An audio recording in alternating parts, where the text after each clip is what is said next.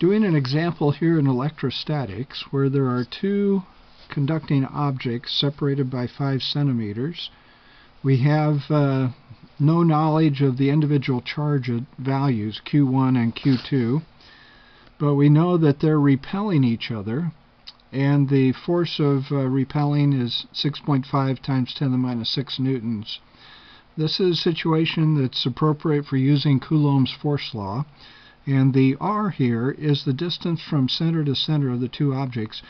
These are very, very small conducting objects, so we'll ignore any physical size that they have. And eventually we're going to want to know the values of Q1 and Q2. Well, two unknowns and one equation.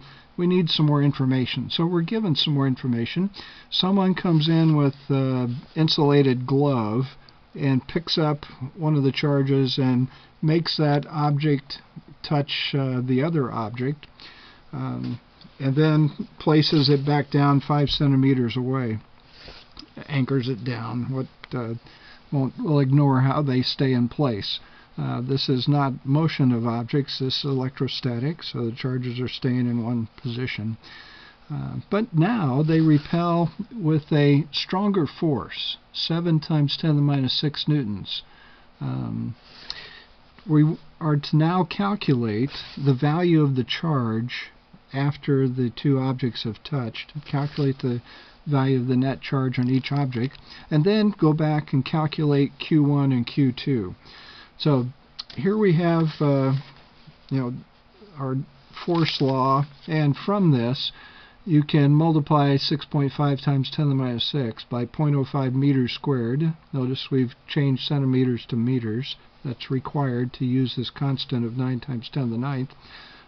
So if you would run that, and you should repeat all these calculations on your own, but Q1 times Q2, just solving for the quantity Q1 times Q2, and I came up with 1.806 times 10 to the minus 18. Now, in the next situation, the two objects touch each other and then separate. We're going to have a charge Q3 on each object.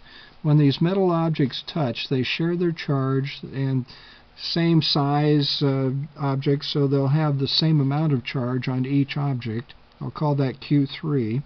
And we know the amount of force is now 7 times 10 to the minus 6 newtons. That's our 9 times 10 to the ninth. Q3 times Q3, I'll be squaring that symbol, and 0.05 squared again. So again, repelling, so these objects have the same charge. I'm going to assume that they're positive charges. Sort of a minor tangent point to this discussion. So I have a plus here. A plus times a plus gives a plus. And we have, although a negative times a negative would also give a plus, but let's move on. And then the same sign charge, obviously, if they're the same charge, Q3. So again, we have a plus for that force. And I can evaluate Q3 squared.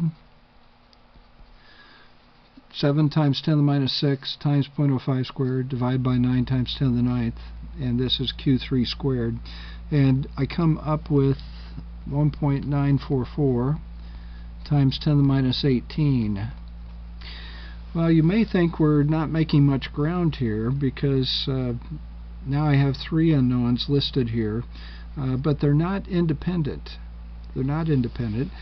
When these objects touch, I have a charge value of 2 times Q3. That's the Q3 plus the Q3. That came from Q1 plus Q2. So now we have 3 equations and 3 unknowns. I'm going to solve this by the method of substitution. I can take a square root here and come up with a value of Q3.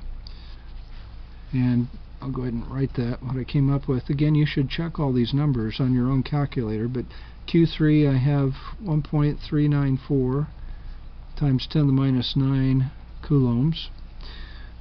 When I double that, I'll have 2.789, and this is a rounded version of what I had on my calculator. So 2.789 times 10 to the minus 9, and I'm going to subtract Q2 symbol equals Q1, and I'm about to substitute out the Q1 number up here and solve then for Q2. So substitute out the Q1 symbol. So in doing that, let's go ahead and do that. So we would have, and actually where I'm substituting it in is right here.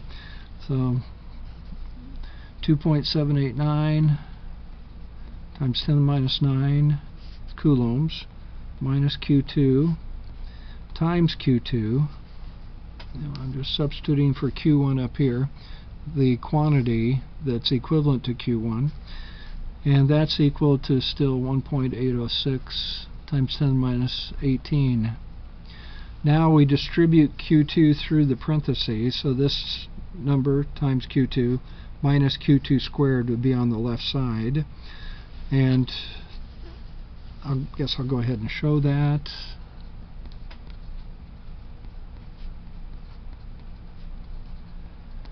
Minus Q2 squared equals 1.806 times 10 to the minus 18.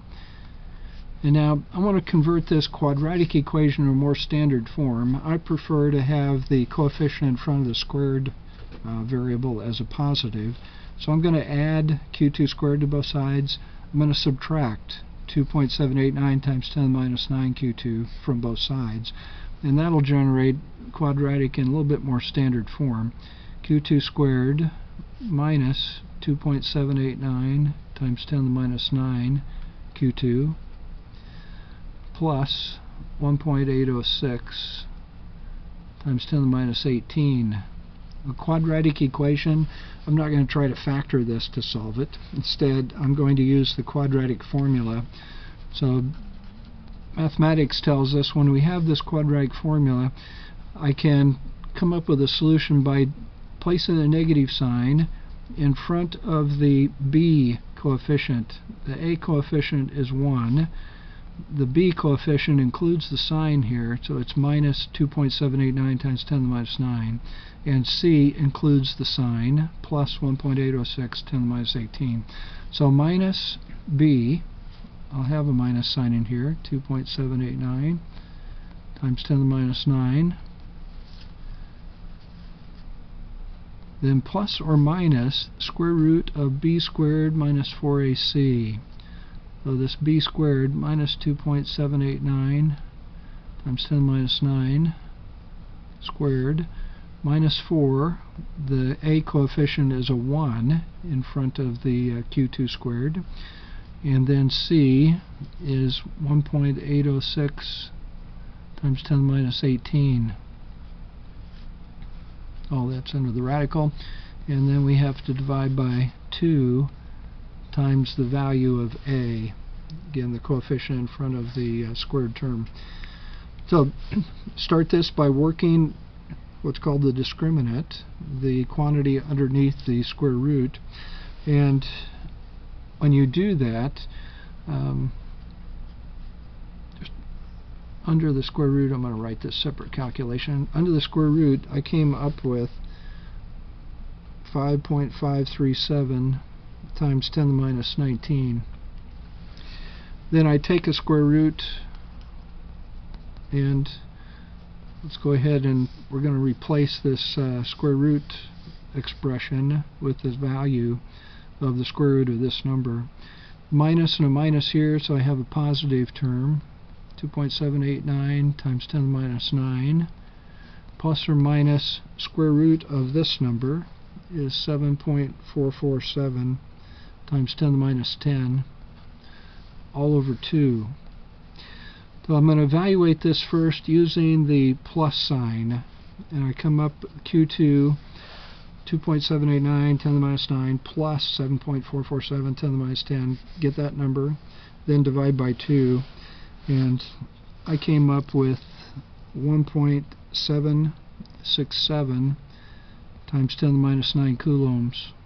I know we're in coulombs because I've used standard metric units all the way here with meters and the 9 times 10 to the 9th, the standard constant, the newtons for the force number. So I'm in standard units, and I'll have coulombs for the force. So that's Q2. And now we can find Q1. Q1 is 2.789 times 10 to the minus 9 minus Q2. So replace the Q2 up here with the number we've just achieved from the quadratic formula, and I get a Q1 value of 1.022 times 10 to the minus 9 coulombs. That's one calculation of the quadratic using quadratic formula. Now I'm going to use the minus sign in front of the 7.447 10 to the minus 10. And when I do that, this number minus this number, then divide by 2. And you probably are not going to be surprised by this. I get 1.022, and again, you should repeat that calculation, but observe, that's what we had for Q1. But now we have Q2, and again, not a surprise also. If I take this number up here now and subtract it from 2.789, I get Q1 of 1.767 times 10 to the minus 9 coulombs. So the Q3 number, 1.394 10 to the minus 9 coulombs. You know, what were we asked to calculate? We're asked to calculate this number. And the Q1 and Q2, it doesn't matter which pair you use. I'll use the ones up here, labeling Q2 and Q1. And that satisfies the rest of the what we were supposed to calculate for the problem. The other thing that you should do, perhaps, is put these numbers back in for Q1 and Q2 up here and work out the right side. See if you come up with 6.5 times 10 to the minus 6. That would be a check that you were on the right track. But that's the method of solving a situation where we have some unknown charges with a known force of repelling. We touch and we have a different force of repelling now. We can use method of substitution and quadratic equation and come up with an answer for the values of the charges. So keep practicing. Ask your instructor if you have questions about this.